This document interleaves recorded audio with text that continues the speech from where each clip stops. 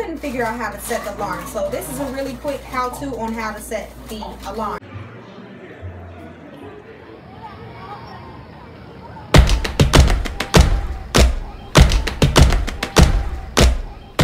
Proverbs 31. Hey, I just wanted to do a really quick review on the Sesame Street stoplight Toddler alarm clock. Just took it out of the box. It looks like this is glass, I think, or hard plastic. But anyway, I couldn't figure out how to set the alarm. So this is a really quick how-to on how to set the alarm. In the short answer, you just press the set button twice. So the time is 5:24. I'm gonna set the alarm for 5:25. And I hit set twice.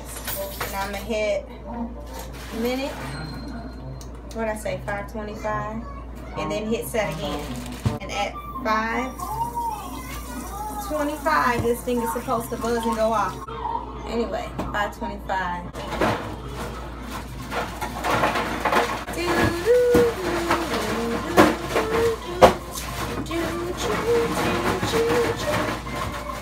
It didn't even work. Why didn't it work? I'm gonna set the alarm clock to 5:26. Hit set twice.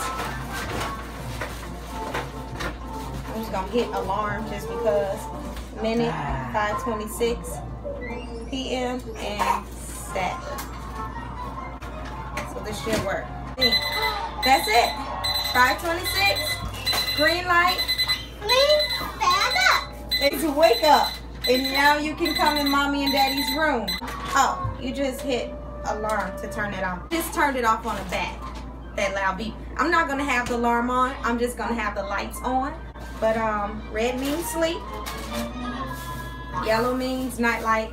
Green means wake up. And that's how you set it, because I had the hardest time. But other than that, I think it's cute. I like it. I really wish it worked on batteries only. I'm gonna unplug it. And there's batteries in here, and you see it just turned right over. I guess you gotta have it plugged in the entire time. So I'll let you know how it works in my life, because these kids are waking up at 4, 5. Now I'll have to be up until 6 on a school day. So hopefully it works.